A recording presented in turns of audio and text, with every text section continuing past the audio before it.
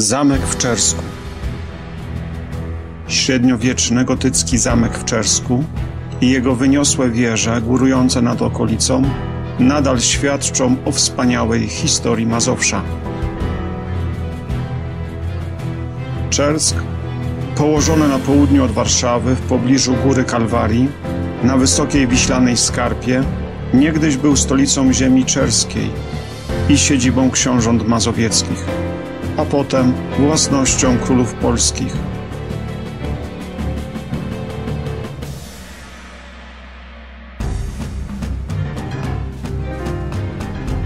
Do dzisiaj zachowana jest większość murów zamku oraz wszystkie trzy wieże, brama południowa i zachodnia, z których można podziwiać panoramę okolicy.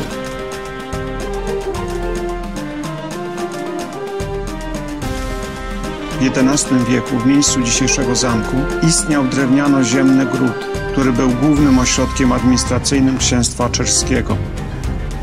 W 1245 roku biskup poznański Bogufał II konsekrował zbudowany na dziedzińcu drewniany kościół świętego Piotra. W obrębie murów zachowały się fundamenty kościoła zamkowego. W 1229 roku książę Konrad Mazowiecki uwięził na terenie grodu księcia śląskiego Henryka Brodatego. Wypuścił go dopiero po interwencji przybyłej ze Śląska księżnej Jadwigi i po zgodzie Henryka na zrzeczenie się roszczeń do Małopolski. 10 lat później Konrad znowu uwięził w grodzie, tym razem Bolesława Wstydliwego. Gród czerski został uszkodzony podczas najazdu Litwinów. W XIV wieku inny książę mazowiecki Janusz I rozkazał w miejscu przestarzałego grodu zbudować ceglany zamek, który powstał w latach 1388–1410. Po przyłączeniu Mazowsza do Królestwa Polskiego zamek stał się własnością królewską. W tym też okresie nadbudowano cylindryczne wieże.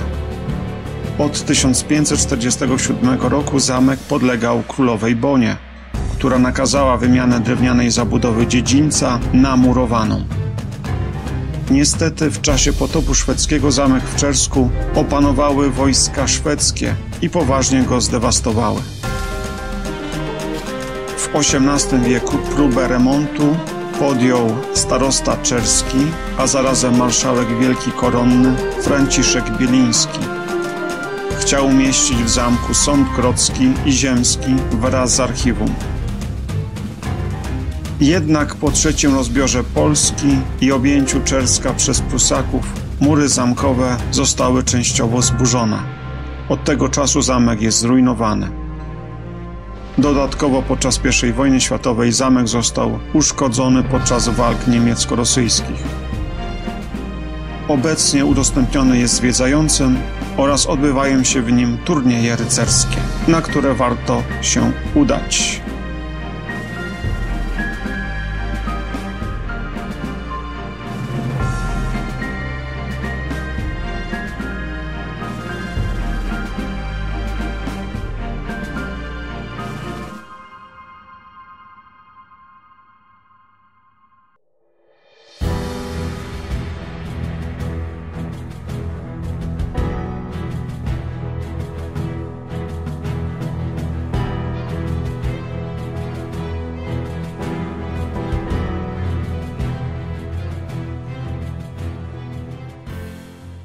Zapraszamy do subskrypcji naszego historycznego kanału.